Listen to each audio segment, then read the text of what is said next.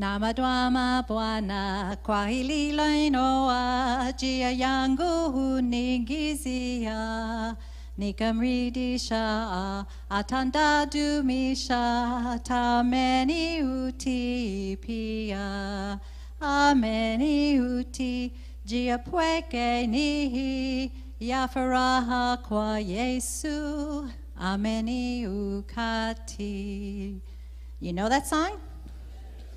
Oh, you guys know Swahili. Awesome.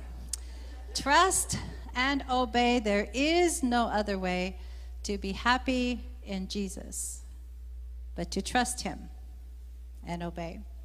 I learned that at a very young age in a small country church in South Dakota. Felt like God was calling me to be a pastor's wife. Met Don at Mid-American Nazarene University. Yay. And he went to Southern Nazarene later. But anyway, went there and met Don. And at that time, he was preparing for ministry. He hadn't really decided which ministry, but I knew it was going to be a pastor. So I just, we went forward with our plans and got married and started a family. And we had 2 girls, and he went on a work and witness trip. And when he was on that work and witness trip, he felt strongly the call to missions. Now, he was trying all the ministry hats on. Should I be a pastor, evangelist, youth pastor? You know, he's trying all the hats on. But when he went on that work and witness trip and felt God calling him to be a missionary, he felt very strong. This is what I need to do. And he said yes to the Lord. But he kind of told the Lord, he says, but you need to call Evie too. You know, she needs to hear that same calling.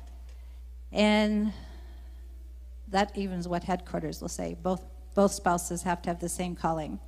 But he came home, and I sensed that he had a call to missions. He was still now at Bethany, Nazarene University, Southern Nazarene now.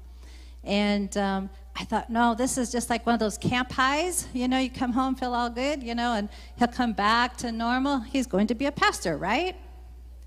And about a year went by. The Lord just worked on my heart little by little. And one Sunday morning at Lake Overholscher Church of the Nazarene, Bethany, Oklahoma, the pastor was speaking about doing God's will. And he asked us to ask ourselves 2 questions. I'll ask you to ask yourself the same questions. Are you in the center of God's will? Are you following God's will for your life? And when I looked inside, I knew I had to say yes to the mission call. So I went forward that morning and just, you know, not big emotions or anything, but just went forward and said, Lord, if this is what you want of my life, if you want me to be a missionary, I know that you'll go with me. And that's, he does. He never asks us to do anything that he doesn't go along with us. And so I knelt there that morning and told him that, and a peace just descended over me. Well, Don had told the Lord, you have to call Evie. I'm not going to mention it. So he had not mentioned it this whole year. And on the way home that morning, I turned to Don. I said, okay, Don, we can start preparation for mission service. So he's driving and looking at me. I said, watch the road as well, you know. But he is so surprised that, you know, it took a year, but God finally got through to me. And headquarters told us, get his ordination. We were ordained on the Arizona district. And by this time now, we had 3 girls. And we thought we were at a mission field. We were at Twin Wells Indian School, Sun Valley Indian School, Native American Christian Academy now, keeps changing names. And we thought, hey, this is a mission field. I was so worried about, you know, going to the mission field, the unknown, living in a grass hut. We don't. Separation from family. That was one of my concerns as well. And one of the biggest is I just didn't feel worthy. But again, that last night pastor used this phrase that I use a lot. My availability gives God the opportunity to work a miracle through me. I was taught that as well, and I was like, I need to be available. And so we went to headquarters, and they said, okay, get all these things done. And we were at Twin Wells, and we were, hey, this is great. We're just here to stay. My mom and dad even moved down there. So family was right there with our grandparents were right there for our grandchildren.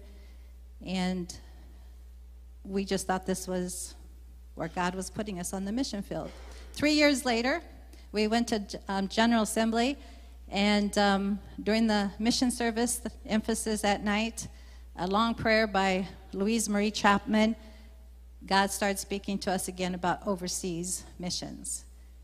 And we both were like, well, we're on a mission field, you know, can't we just stay where we're at? But he asked us to trust him. He asked us to obey.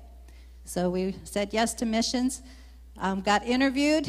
Went to mission people, got interviewed, and they asked us, do you have a particular call to a particular place? Well, Don had building experience, and we thought we had been talking about, and he also spoke some Spanish. Don't try him now, though.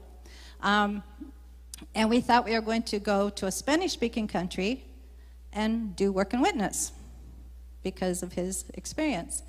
And so we told the officials, we're saying, no, we really don't feel a specific call wherever you would like to place us. But I spoke up.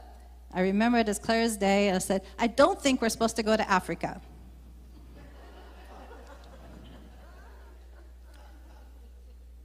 They must have wrote Africa and forgot the no. So when they announced that Donna and Evie were going to Malawi, they didn't put Africa on the end of it. They just said, Donna and Evie are commissioned to serve in Malawi. And this is where they told you in front of a whole bunch of people. You didn't get told ahead of time. And Don turns to me. We're sitting at a banquet table type place, and he goes, where is that? They didn't say Maui.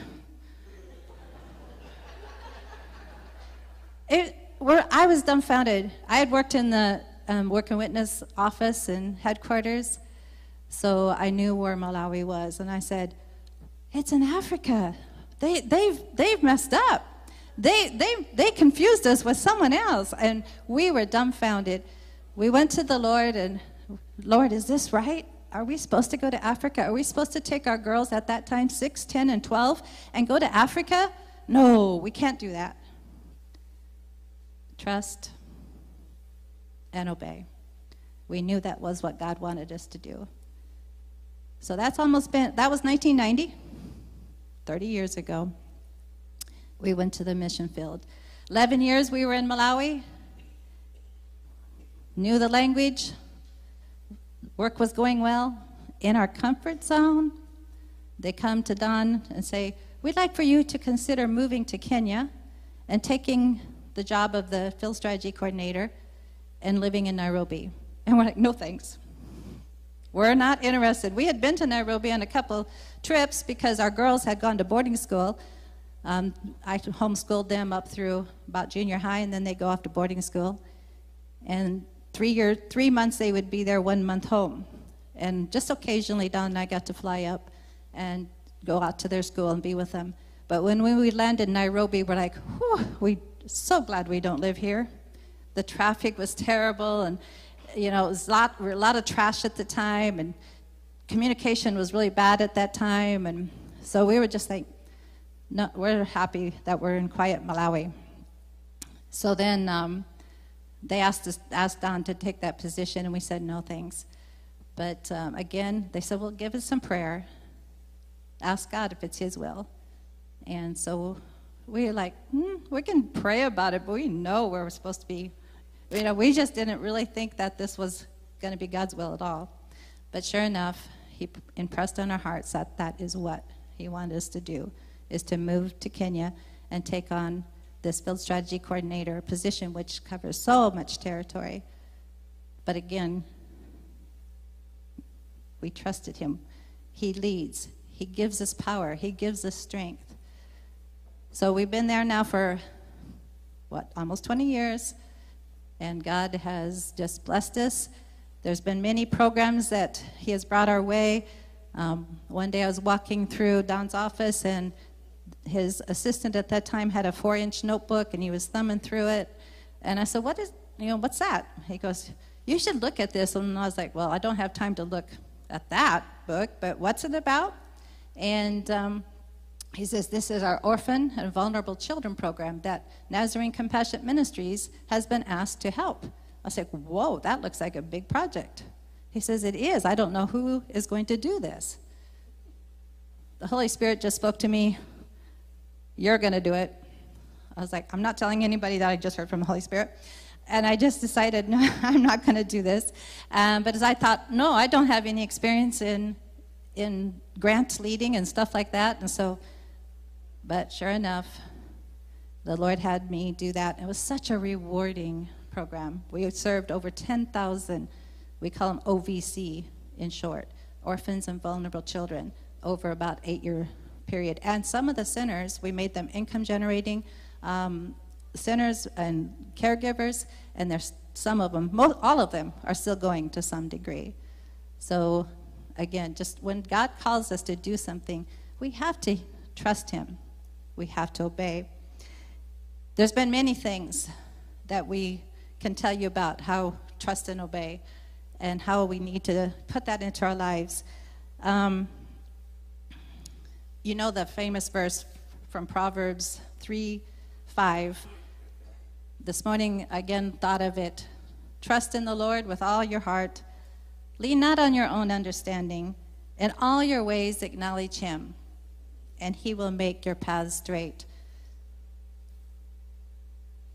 I wrote that, 2:14. I mean, I highlighted it, wrote the date, 2:14, when Don was going to the oncologist. We don't know what the future holds. There's a song like that, but we know who holds the future.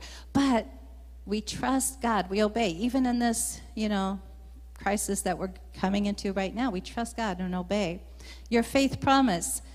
The pastor's already said, you're supporting the missionaries in 160 plus world areas. Our area is growing by leaps and bounds. We have lots of nationals that are taking over the jobs, and we really appreciate that. But God is growing his church. And your giving helps to keep missionaries and the mission work there. So as you think about what God is laying on your heart to trust him, please obey, and your blessings will be there. I remember when I was a teenager, I'm going to challenge some of the teenagers. In my small town church where I grew up in South Dakota, felt the Lord impress me to do Faith Promise. So I have been involved in Faith Promise ever since I've been like 14 or 15 years old. Even through being a missionary, God still talks to us about Faith Promise. So trusting God and obeying is the only way. With your life, with circumstances that are going around us, because he is the only way. Please trust and obey. We have a lot of ministries in East Africa. We cover a large territory, like Evie said. We oversee 12 countries and 37 districts. And we have churches all the way from large congregations and buildings almost this big. We also have underground churches where people worship in homes, in secret, where nobody can see them. And if I had time, I would tell you how some of those work, where it takes, I went to visit one time where they came in, they took us to a place that they said we need to be there by 8 o'clock in the morning on a Sunday morning. Actually, it was on a Wednesday morning. And so on Wednesday morning, we went to there at 8 o'clock in the morning, and there was just the pastor. It was an apartment. There was a pastor there. And his wife and family. We had a cup of tea, and we enjoyed having a small breakfast with them. And then after about an hour or 45 minutes, some other people came in. And it took about 4 hours before everyone was there to meet in that small underground house church, because they come one or two at a time. And once everybody was there, we had a worship service. And I don't know if you've ever, a worship team like this is impossible. And when they said they're going to sing a song, they would whisper a song. And I can't carry a tune in a whisper. At least I can't hear it. And we worshiped for a little while, and then the pastor asked me to share a message. And when I shared the message, the missionary that had taken me there said, "Now, Rev, we're in an apartment building. Don't get too excited." And so I'm trying to figure out, how do you preach a message on the wondrous holiness of God doing miracles in people's lives and not get excited about it? And he said to me, he says, just keep it down, a little quiet. And so I did my best, and God moved on the people. And then when we got done with the worship service, we had a prayer time together, and a couple of young men had knelt down to be baptized with the Holy Spirit, and you know, they wanted to be entirely sanctified, and we prayed with them and helped them to pray through. And then after the service was done, and they got up, and people started leaving one at a time. I mean, it's almost like being the last people out of the church building for Nazarenes. You know, and we stayed around. And so 8 hours later, we left the pastor's house. We had been there at his house for nearly 8 hours, and went back to the hotel where we were staying. And then our missionary tells me, "Now, Rev Don, this is how the underground church operates." And he said, "If anybody would have followed us there," he said, "because you're an American, a white guy coming into this apartment complex, if anyone would have followed us there, the whole group of people would have been at risk." And so that's one of the reasons we went there early, because we were hoping most people would, you know, either be gone for work or not awake yet. We didn't know what was going to happen. But we have all kinds of different ministries like that in the Church of the Nazarene on the mission field, and particularly in East Africa. One of the larger things Evie mentioned was Nazarene Compassionate Ministries.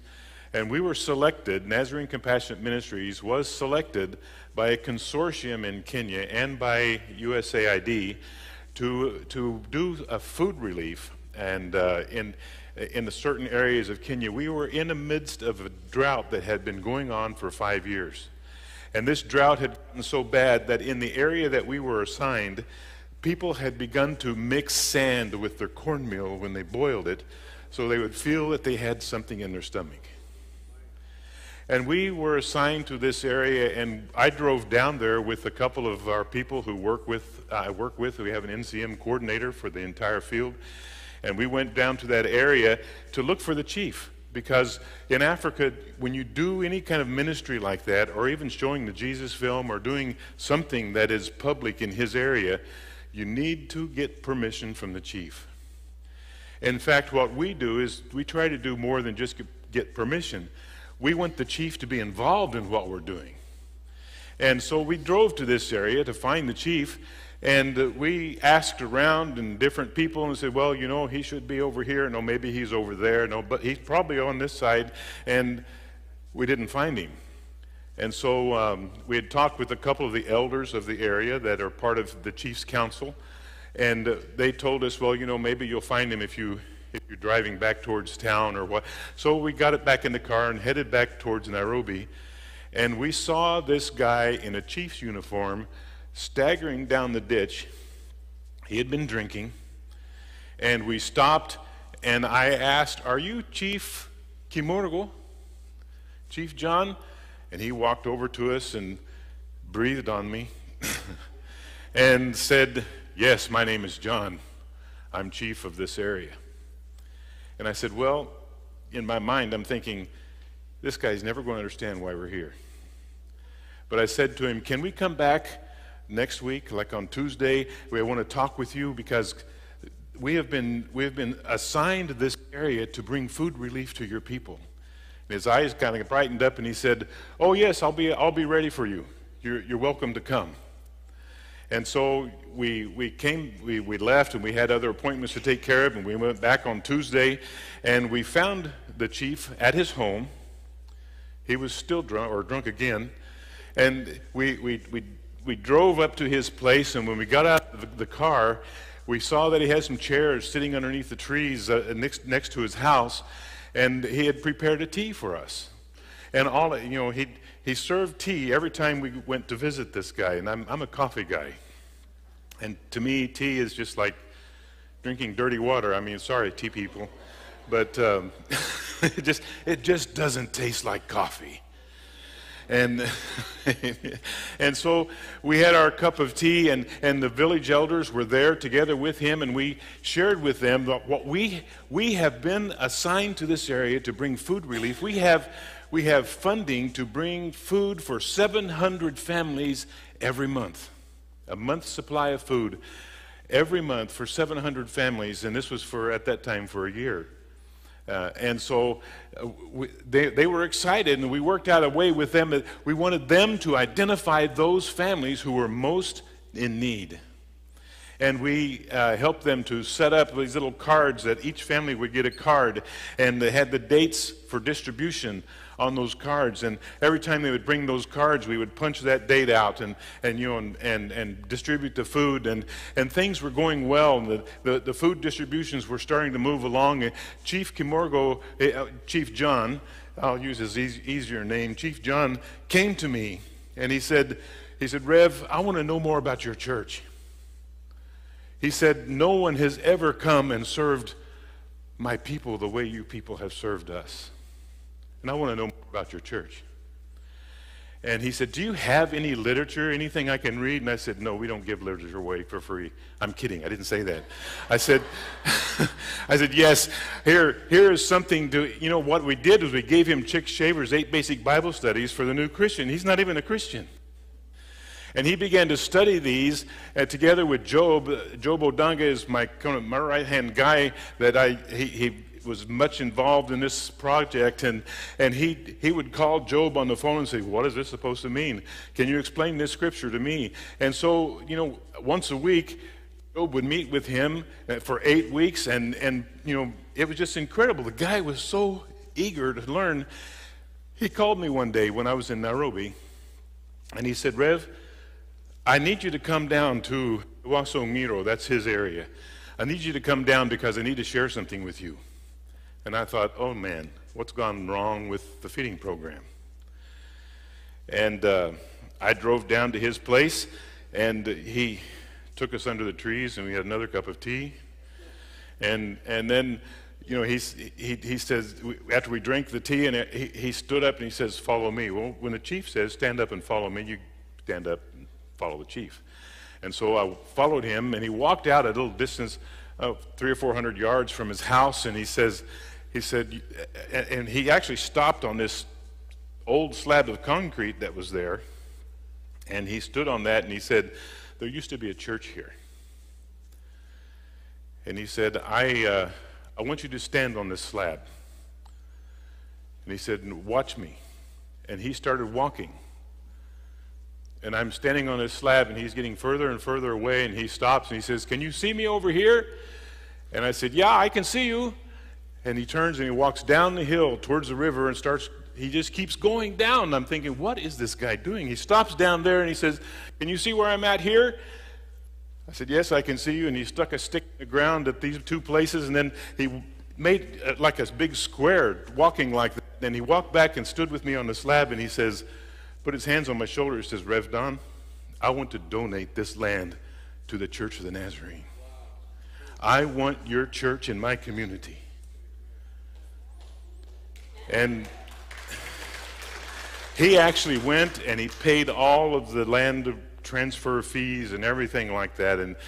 And I have a photograph of when he presented that document, the land deed to us, that it belongs to the Church of the Nazarene. 5.5 acres. And I'm wondering, what are we going to do with 5.5 acres out in the middle of Maasai land? And Maasai is the tribe. And yet, I just didn't have any idea what God was going to do with this. And so we thanked him for it, and now I had our zone leader for that area, one of our ordained elders, to start working in that area to plant a church, and they had there was this big candelabra tree. I don't know if it's a cactus kind of thing, and right in the middle of our land, and they started having worship services under this candelabra tree, and Chief John started going to those. And about that time, Evie and I had come back to the U.S. We're in the U.S. nearly every year, and sometimes twice a year. And we had come back to the United States, and we were on furlough, on home assignment. And every time we come to the U.S., we usually wind up, I shouldn't say usually, it's always, we always wind up sometime going into this gigantic store that has this big blue sign with white letters. And, Walmart. And, Evie loves to shop for the grandkids that we have over in Kenya. And I love to watch people. If you want some entertainment, go to Walmart, and you can watch people. And it is really a lot of fun. And so I'm walking around through the store, and my phone rings. So I took my phone out of my pocket, and I see Chief John. He's calling me from Kenya. And so I answered, and I said, "Hey, Chief, how's it going?" He said, "Rev Don," he said, "I just want you to know it's going really well." And I'm thinking, when he called me, I'm thinking there's something wrong with the feeding program again, or something crazy is happening. And he said, I just wanted to let you know. He said, "This morning I went to Pastor Richard's church of the Nazarene over here. It's about 8 kilometers from where he lives." He said, "I went to Pastor Richard's church. My wife, Viola, and my kids went with me." He said, "I want you to know that I accept Jesus Christ as my personal Savior. After he preached a message about being saved, I understood." And I said, "Wow, Chief, this is wonderful. I'm so excited that this has happened. As soon as we get back to Kenya," we weren't very many days away from our departure back to Kenya, and I said, "As soon as I get back to Kenya, I want to come to your place and see you and to hear your story." And we got back and went to his place, and we sat under the trees and had another cup of tea. And we had a nice conversation. He shared with me about the big change that had taken place in his life. And Viola was there, his wife, and she said, I wasn't believing that he had really gotten saved, but he's a different man now. You see, Chief John used to be a very troublesome man. He used to create problems among his people so that he could rule them easier. Divide and conquer sort of deal. And she said, he's not like that anymore. She said, there's something different. He's changed. And she returned home to him with the children because he had changed. And we had a working witness team come to Kenya from Detroit. And that team came, and they were working on another project somewhere. And I shared with them how this chief, when he wasn't even a Christian, this chief had given us a piece of land for a church building, for us to plant a church. And the pastor of the Detroit team was on the team, and he said, "Can we go see this guy? I want to go see that place." And so we just jumped in the vehicle, and we drove down to that place, to John's place, and where that slab was still sitting there, and we drove, because I knew I needed to introduce him to the chief, because you go into an area, you have to talk to the chief. We introduced him to Chief John, and we had another cup of tea, and then we went out to the slab, and Chief John says, I want you to see this place, how big it is," and he had sent somebody to each of the corners so we could see how big the place is. And the pastor that was with us, Pastor Ben, he just couldn't believe. He said, "This guy gave this to you," whispering to me, "This guy gave this to you, and he wasn't even a Christian?" And I said, "No, he didn't give it to me. He gave it to the church." and anyway, he said, "Well, let's dedicate this place for the Lord, for the work of God." And we all held hands, and we prayed together on that slab that God would use that piece of property to win men and women to Jesus Christ and young people to the Lord. And so they came back, and they built a building. You'll see that building in the video that we're going to show in a little bit. And you'll even see the candelabra tree where the church started. And we'll be able to share with you some of the things that had happened. It's in the video. But, you know, we had such a wonderful response from that team when they came and they built that building. Even the chief took off his uniform and put on what they call shamba clothing. That's clothing that they wear when they're working in their gardens. A shamba is a garden. And so he put on his shamba clothes and was helping to mix concrete for this church as the church was being built. About a year later, and the feeding program is still continuing. Well, Chief John did say to me, he said, I want to say thank you to the Church of the Nazarene. He said, because the way we normally end up getting food relief is that they will come with this big long truck, and the bags of corn or maize are piled up on this truck. He said, I as chief won't even know when they're supposed to come. They just show up and start driving through the community and roll the corn off on the sides, these bags of maize, and just keep on driving. And he said, my people would run for a bag of maize, and they'll fight over a bag of maize. Even people have died fighting over food. He said, but the Church of the Nazarene has given us, you have given my people dignity. And we watched the distribution. They would come in and pick up their food and go outside the fence because we were using the chief's housing area where that was fenced off. They would go outside the fence and set their food down and share it with other neighbors who hadn't received. And in Africa, the old Africa is that when you see someone in need, you help them with part of what you have, even if what you have is very little. And so the chief had shared that with me, but as I was saying, the second year had gone by, and Evie and I were back here in the United States again, and somehow we wound up in that store with the blue sign, and I'm wandering around, and I kind of like tools, you know, and I was standing in the tool aisle, and I was looking at this cordless drill, and you know, I'm kind of like Tim the Tool Man. And I'm thinking, I'd sure like to get this back to Kenya. This would be nice for me to, you know, in my little shop and work in witness and trying to, if I had this, I could help the work and witness guys and, you know, justify it. And I'm looking at this and my phone rings. So I took the phone out of my pocket and, yeah, you guessed it, it was Chief John. And so I handed the drill back to the guy who was the salesman who was trying to sell it to me, and I answered my phone and said, hey, Chief John, how are you? I said, I hope things are going well. And he said, Rev, he says, I am doing very well. He said, the feeding program is doing very well. He said, I just want you to know that, you know, I have went to Pastor Richard's church, and our zone leader preached a message on entire sanctification. He said, I get it. I want you to know that I got entirely sanctified on Sunday. And I'm in Walmart. Woo! Now I'm one of them. And the salesman looks at me, puts a drill down, and walks away. And I'm just praising the Lord because Chief John had gotten entirely sanctified, and I just told him, I said, John, I'm so happy for you. I praise the Lord for what's going on, and you know, I don't know who's listening, but I don't care. And I said, I want to come and see you as soon as I get back. And you know, I was trying to kind of cut the conversation short because I knew it was costing him money. And he says, wait, Rev Don, don't hang up. He said, I have a question. I said, okay, shoot, what's the question?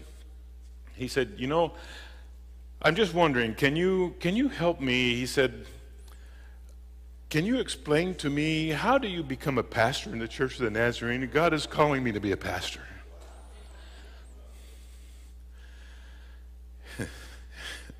And I told him, John, I don't have time to tell you. You don't have enough money on your phone for me to tell you how to become a pastor in the Church of the Nazarene. I said, let me put you in touch with the district superintendent and with your zone leader, and I'll ask them to explain the process of education and going through the process of becoming a pastor in the Church of the Nazarene. I tell you, I said, when I get back to Kenya, I want to come and see you. Please don't make any more tea. No, I didn't say that. But I went to his place, and we did have another cup of tea.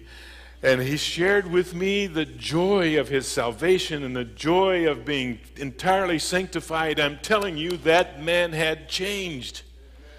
He was filled with the Holy Spirit. And you know, even his wife, Viola, was sitting there, and she was just raising her hand and clapping while he's telling me his story of being entirely sanctified. And the witness that he had in the community totally changed. And I visited with him for a little while and prayed with him and gave him some more instruction on the way to become a pastor. And as I was leaving his place, he lives about a mile off of the main highway. And I drove up to the main highway and stopped because there was traffic. It's always a good idea to stop if there's traffic. You know? And I stopped to wait for the traffic to go by. And while I'm stopped there was a knock on my window.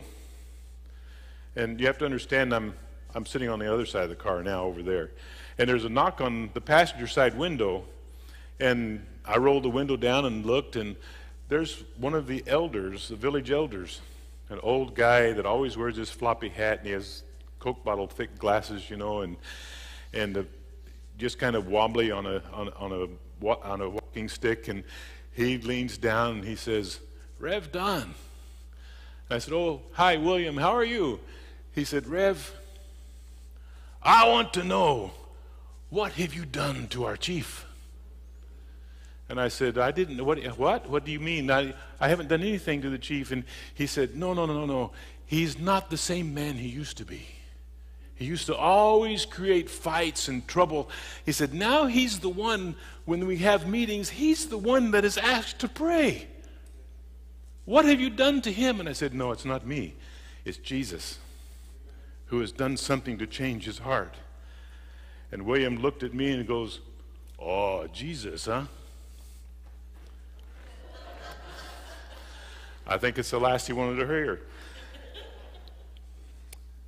But Chief John is now pastoring that church, which is about 400 yards from his house. And we call him Pastor Chief John because he's still a chief. And his family is very much involved, and the church is growing. And in fact, I received a phone call from him once as Evie and I were planning to leave to come to the States, and he called me the day before, and he said, I just wanted to talk to you before you flew out. He said, I wanted to pray with you. And I could hear all this noise in the background, and people singing, and you know, I could tell it was Maasai music and singing in the background and everything. And I said, John, where are you? He said, you know, I'm just at the church. I'm outside of the church here. He said, but I felt like the Lord really wanted me to pray for you. So he prayed for me.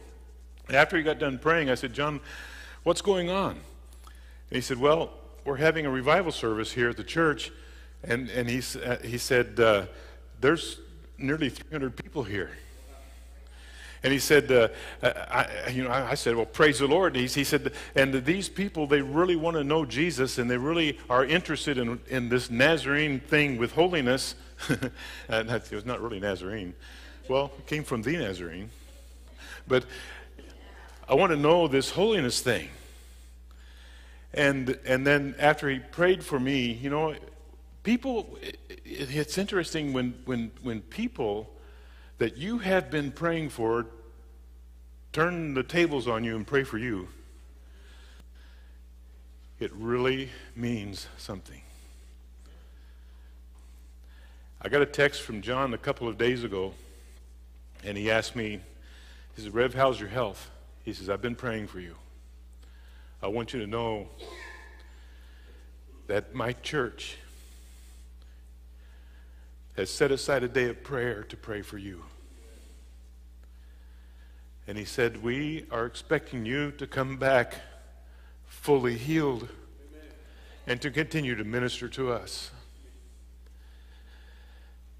And what that does to me, to know that those I prayed for, I still pray for, have turned around and are now praying for me. There's something about being in the family of God that is a true family that cares for one another, just as you folks have been caring for Evie and me in our circumstances here. Where when we pray together, we know that God is there and He is with us. And Paul said in the book of Ephesians, "For this reason I bow my knees before the Father, from whom every family in heaven and on earth derives its name, that He would grant you according to the riches of His glory." Just imagine, according to the riches of His glory. Imagine the riches of His glory, beyond imagination. To be strengthened with power through His Spirit. Where? In the inner man. And we're talking about entire sanctification. To be strengthened with His power through His Spirit in the inner man, so that Christ may dwell in your hearts through faith, and that you, being rooted and grounded in love, may be able to comprehend with all of the saints what is the breadth and the length and the height and the depth, and to know the love of Christ, which surpasses knowledge. Now catch this next phrase: that you may be filled up with a little bit of the fullness of God. No, it says that you may be filled up to all the fullness of God. And when I see men and women's lives change, like Chief John and his wife Viola, to see their children come into the kingdom. As a matter of fact, Chief John has 7 young people in his church that he is mentoring into ministry, that have testified that God has called them to be preachers of the gospel, to be ministers of the gospel in some respect, even including his son and his daughter. They are all wanting to serve the Lord, and John is discipling them. He puts them up front and gets them to preach. He takes them out and teaches them how to call on families. And God is doing some miraculous things. It's my desire, my greatest desire, is to see God's people overcome with His Holy Spirit. We'll watch the little video.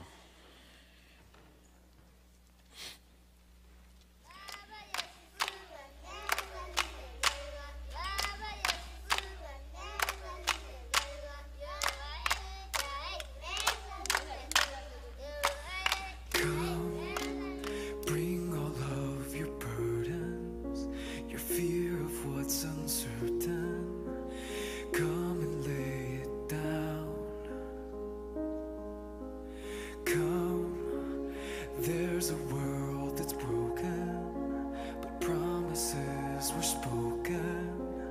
We don't come alone. Pray that we will understand that love is calling. Take a stand. Come and take the Father's hand.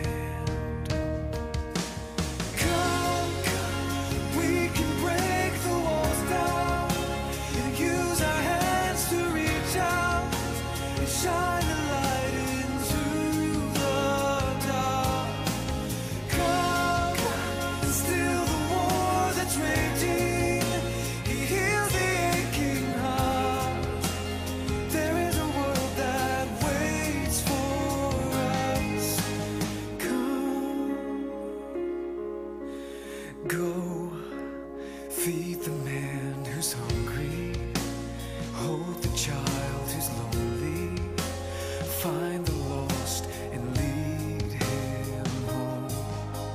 Trust, pray that we will learn to trust with every breath He's given us.